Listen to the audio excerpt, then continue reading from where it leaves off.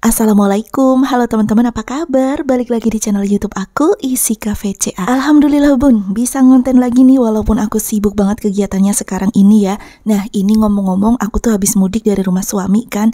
Kemarin kemerdekaan gitu ya, aku pulang dan aku nggak bikin vlog di sana ya karena repot banget. Dan ini paginya aku tuh udah dianterin suami, udah sampai di rumah Pink lagi. Kita tuh belum lepas-lepas baju, belum lukar-lukar gitu ya.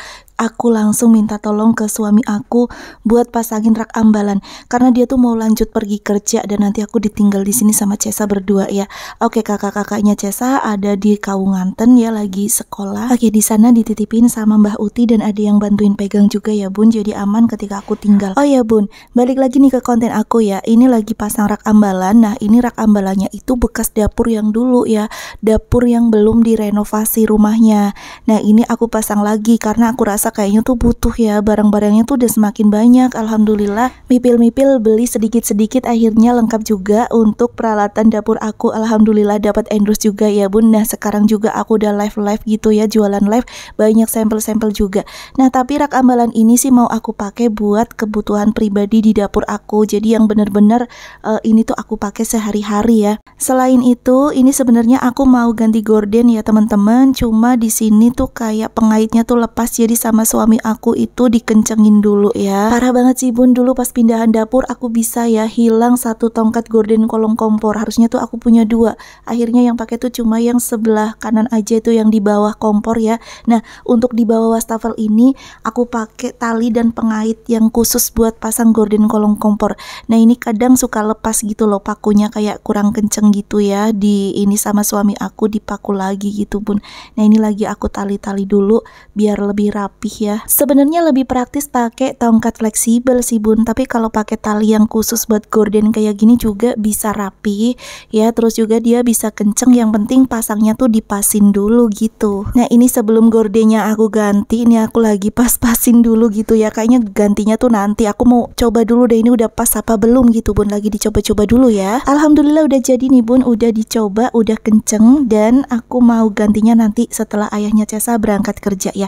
Ini aku lagi rapi-rapi dulu sambil nungguin suami aku lagi ngopi dulu ya bun. Tadi udah aku bikinin kopi, cuma nggak aku rekod ya, dia lagi duduk di meja makan ngopi dan aku lagi sapu-sapu sambil ngobrol-ngobrol dulu. Ini agak kotor, tadi ada remah-remah kayu gitu ya, suami aku bikin tambahan di rak ambalannya tuh buat ngaitin ke tembok.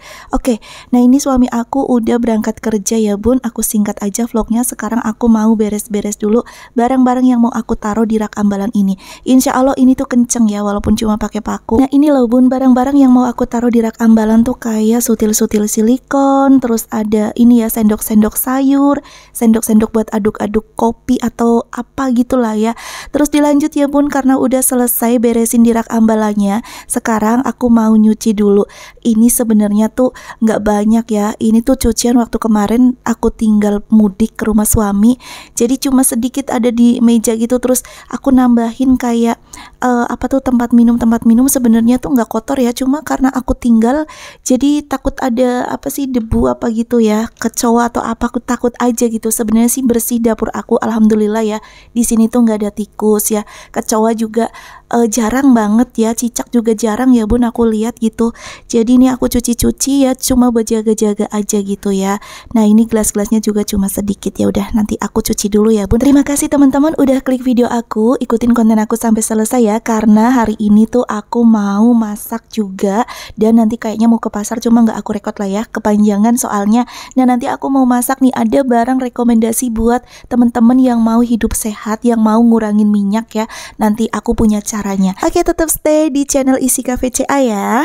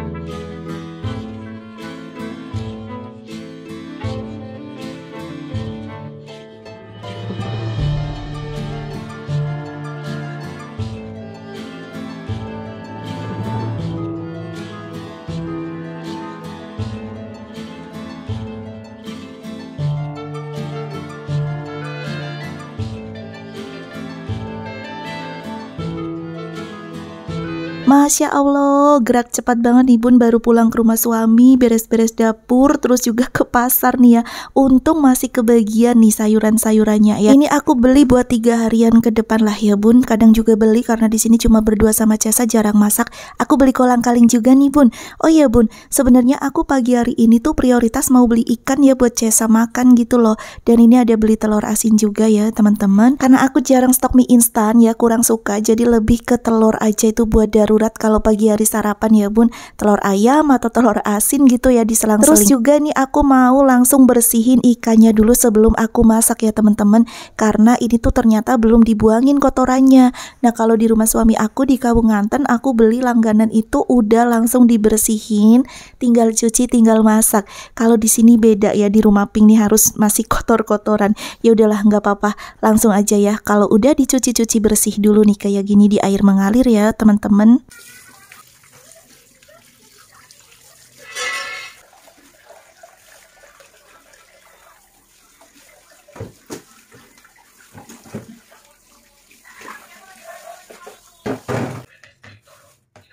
Ikannya lagi aku tiriskan dulu ya bun setelah dicuci, dan sekarang aku sambil beresin belanjaannya nih. Nah aku lagi nuang minyaknya, ini aku taruh di botol khusus ya buat minyak goreng ya. Jadi walaupun ada kemasannya, udahlah aku tuang aja kayak gini biar rapih ya. Dan dilanjut untuk beberes yang lainnya nih, setelah minyak goreng ada perbumbuan juga nih, mau aku taruh-taruhin di tempatnya dulu ya teman-teman. Nah ini tadi aku belanja ke pasar ya bun, aku beli bawang merah sama bawang putih 1/4 campur gitu, karena di rumah tuh masih ada stok sedikit dan aku jarang masak juga, jadi belinya tuh sedikit-sedikit nih kalau di sini ya, takutnya busuk juga ya kan. Untuk sayurannya aku beli buncis, terong, terus kangkung juga. Ya udah aku beresin dulu ya.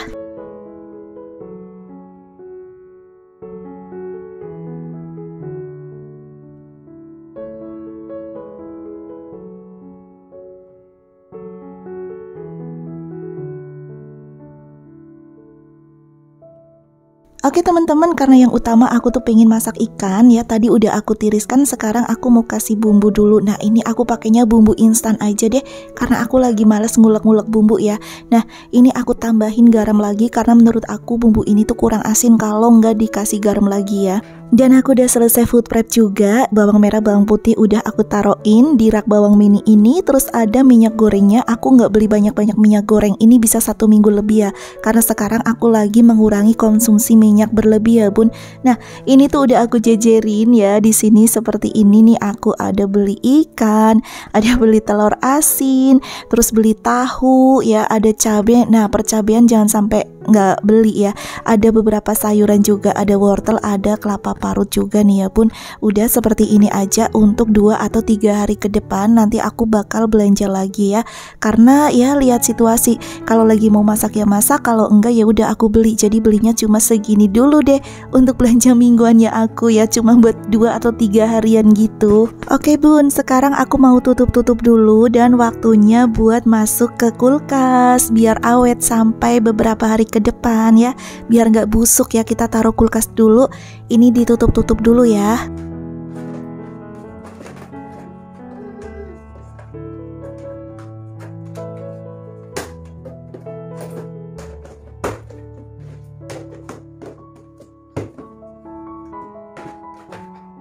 Nah, ini mana tutupnya?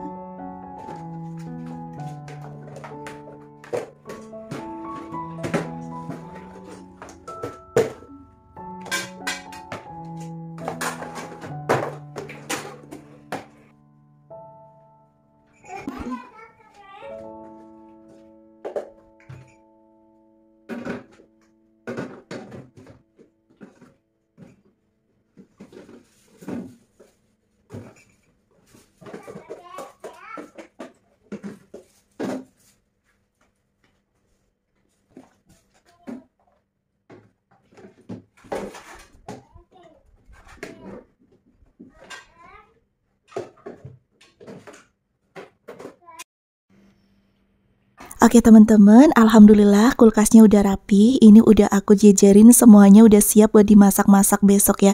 Dan sekarang lanjut ya bun, aku mau masak ikannya nih.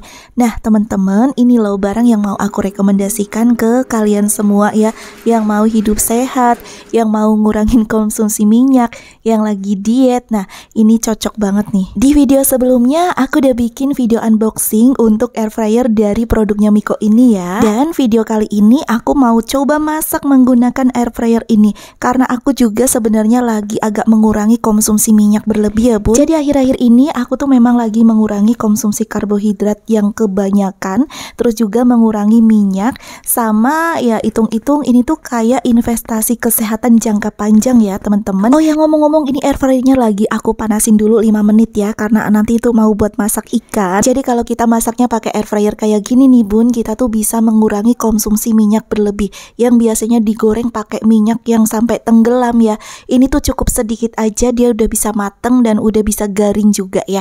Nah ini aku mau coba ya bun. Aku mau masak ikan yang tadi udah aku marinasi ya, udah dibumbuin, dan sekarang aku mau taruh dulu nih di atasnya kayak gini tuh pakai alas air fryer. Tujuannya itu biar nggak kotor ya keranjang air fryernya. Jadi kalau misalnya mau kotor-kotor itu ada di alasnya aja. Nah ini aku menggunakan alas khusus air fryer itu yang anti lengket ya teman-teman. Nah sekarang aku mau taruh dulu ikan-ikannya. Ini di sini aku olesin minyak sedikit-sedikit, tapi yang pas pertama itu nggak kerekot ya, maaf banget, masya Allah ini kelewat ini. Tadi tuh aku oles-oles pakai kuas ya. Yaudah nanti kalau aku mau balikin dioles lagi ya bun. Sekarang aku masukkan dulu keranjang air fryernya. Ini yang tadi udah dipanasin 5 menit. Mecoo transparan air fryer ini dengan sudut pandang 360 derajat.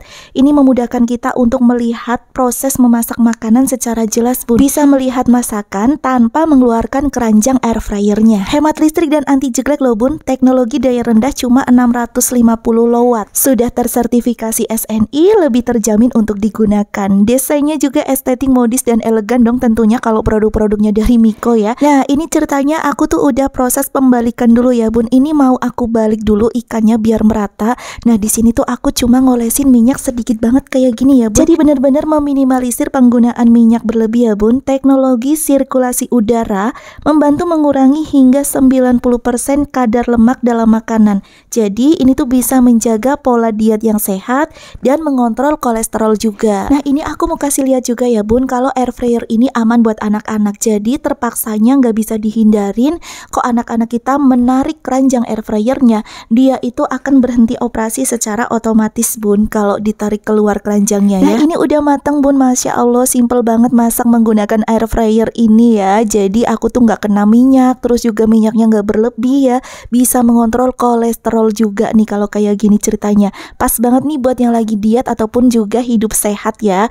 Oke dilanjut ya bun, ini nanti bakal aku review untuk dagingnya seperti apa, dalamnya udah matang apa belum, tapi aku mau masak ini dulu nih. Aku mau kukus buncis, wortel, cabai, bawang merah dan juga tomat ya, karena aku mau lalapan dan bikin sambal bun. Ini dikukus dulu ya, nanti mau bikin sambalnya. Sambil nunggu sayurnya dikukus sampai mateng, ini kita balik lagi ke air fryer dari mecoo ya teman-teman.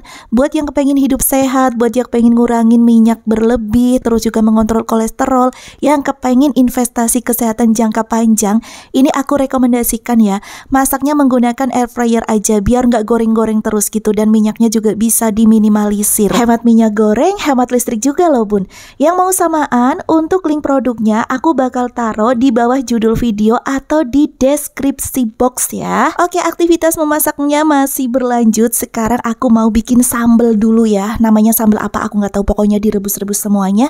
Ini aku cuma kasih bumbu, garam sama penyedap rasa aja. Yang nggak suka boleh skip ya untuk penyedap rasanya, tapi karena aku generasi micin ya bun, ini aku pasti pakai. Dan ini untuk masakannya alhamdulillah udah mateng ya bun. Ini untuk buncis dan juga wortelnya, untuk sambalnya, dan ini untuk ikannya. Hasil menggoreng dari air fryer ya, hasil memasak dari air fryer seperti ini tuh, mateng merata. Ini kriuk juga loh bun, walaupun minyaknya tuh tadi cuma sedikit kan, tapi hasilnya crunchy, dalamnya tuh masih empuk dan gak ada merah-merahnya sama sekali, gak ada darah-darah sama sekali. Ini tuh beneran mateng sempurna ya. Masaknya simple, gak pakai minyak banyak, bisa disambi sambil ngapain aja nih bun, masak menggunakan mecoo air fryer ya. Oke bun, jangan lupa untuk tengok deskripsi box ya. Untuk pembeliannya ada link produknya aku taruh di sana ya. Oke bun, setelah aktivitas masak-memasak selesai, sekarang aku mau jemur baju. Jadi tadi pas aku lagi masak, aku juga sambil nyuci pakaian nih bun. Aku giling di mesin cuci, aku tinggal ya. Dan ini tuh udah selesai cuci. Sekarang aku mau jemur. Ini tuh udah siang banget beneran, udah mendekati makan siang ya, sekitaran jam 12-an kurang gitu ya. Tapi di sini tuh panasnya cetar banget ya bun. Sekarang kayaknya tuh musim kemarau ya, jarang banget hujan. Nah panasnya tuh cetar. Jadi kalaupun aku jemurnya itu jam 1-an gitu ya, ini tuh sampai jam 4 itu udah kering sih biasanya. Dan gitu. Ini aku jemurnya di kebun samping rumah ya bun. Walaupun kebun ini tuh ada pagar kelilingnya ya, sama ayahnya Cesa itu di pagar keliling. Jadi ini tuh nggak kelihatan dari luar. Aku sebenarnya pengen manfaatin lahan ini lagi buat ditanam-tanam seperti dulu, tapi nggak tahu kenapa aku tuh kayak belum ada waktu aja gitu loh bun. Rumputnya kemarin tuh udah panjang-panjang, udah aku potong-potongin ya, dibersihin sama suami aku juga. Nah sekarang aku pengen tanam-tanam, kayaknya belum sempat gitu waktunya ya. Ya semoga nanti aku ada waktu ya bisa buat ngerawat kebun ini lagi. Oke teman-teman, terima kasih ya udah ngikutin konten aku. Semoga bermanfaat, mohon maaf bila banyak kekurangannya. Dan kita ketemu lagi di vlog berikutnya. Isi KVCA pamit, salam santun, sampai jumpa.